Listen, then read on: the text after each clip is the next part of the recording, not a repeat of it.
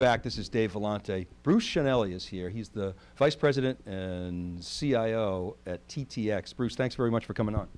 Thank you. Good to see you today. And you're here at this EMC SAP week. Obviously, you're an SAP customer. Talk a little bit about why you're here and what you're getting out of a forum like this. Well, obviously we have SAP like most of the companies around the globe. And we're an EMC customer as well. So we're really here to see how the synergy is performing between SAP and EMC and how that's going to move into the future. I'm going to ask you some detail about that, but before we do, talk a little bit about TTX. You guys big in rail transportation. Talk about specifically about your business, what's driving your business, and kind of the role you play. Well, TTX is all about assets. We're America's largest owner of railcars and provider of railcar related services. So we support mostly North America. We've got 9 owners. We consider ourselves a pool operator, so it's all about the asset, and those assets generate a lot of information, and that information comes back to us, and we're always trying to put together a better product and better services for our customers and owners. Talk more about those assets and those products. Connect it to the everyday person who's not as familiar with your business. What are those, and help us understand that in more detail. Well, a railcar, we mostly deal with railroad flat cars and cars that carry finished automobiles. So we're in the consumer market, containers. So if it's freight that's moved from, say, China, it's probably moved on a rail car. If you've been stuck at a siding, or you're crossing a road and you see a train going by, if it's a big yellow freight car, it's one of ours. All right, so you're all about asset utilization. You want those containers to be filled up. You want them to have the right pieces of product, and you want them to be there on time, right? Right. Well, we provide the asset on which the containers go. So our value proposition is to provide the equipment on which other transportation companies will pile those containers. Okay, so that's sort of part of your, I guess, supply chain. They're your customers, right? Yes. And they're transforming their business. I mean, they must. What are they demanding of you? What kind of pressures are they putting on your organization? I think the pressure mostly on our organization is to continue to provide that equipment. It needs to be well maintained, and we need to provide it at a low cost. So, from an senior IT executive standpoint, what are the pressures that you're getting, specifically in terms of your operation, and how is it causing you to transform? Well, we've just finished actually a 6-year transformation where we rebuilt all of our technology. So we invested heavily. We completely changed out our infrastructure. We completely changed out our application set. And we literally just finished last summer, and so it was a complete transformation with an idea towards having a foundation to move into the future, to be able to provide better mobility, look at analytics, embedded analytics, be able to really ask questions that we don't even know about our equipment, so that we can provide a better equipment or better experience for those that use them. 6 years. Did you have a party at the end of that?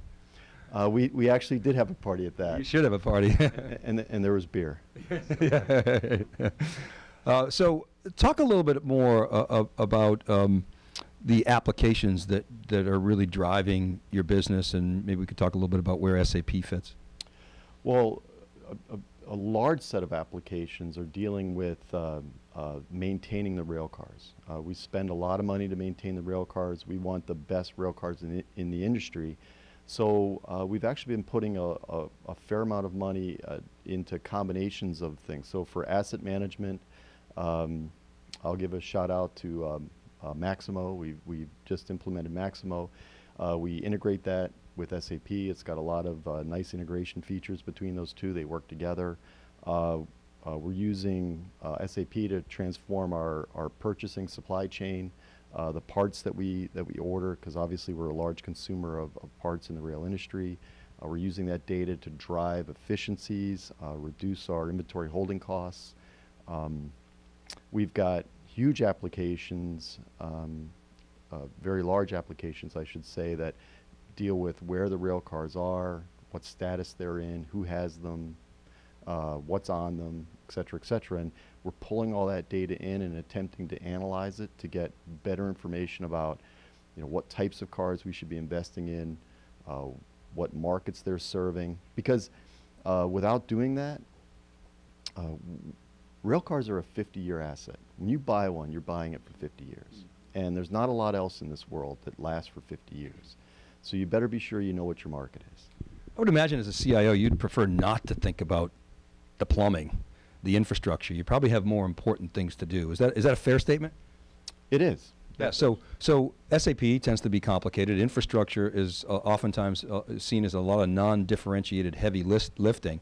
How you talk about this 6-year project, this transformation. How has your infrastructure transformed, and are you able to sleep at night and not have to worry about your infrastructure? And if so, how and why?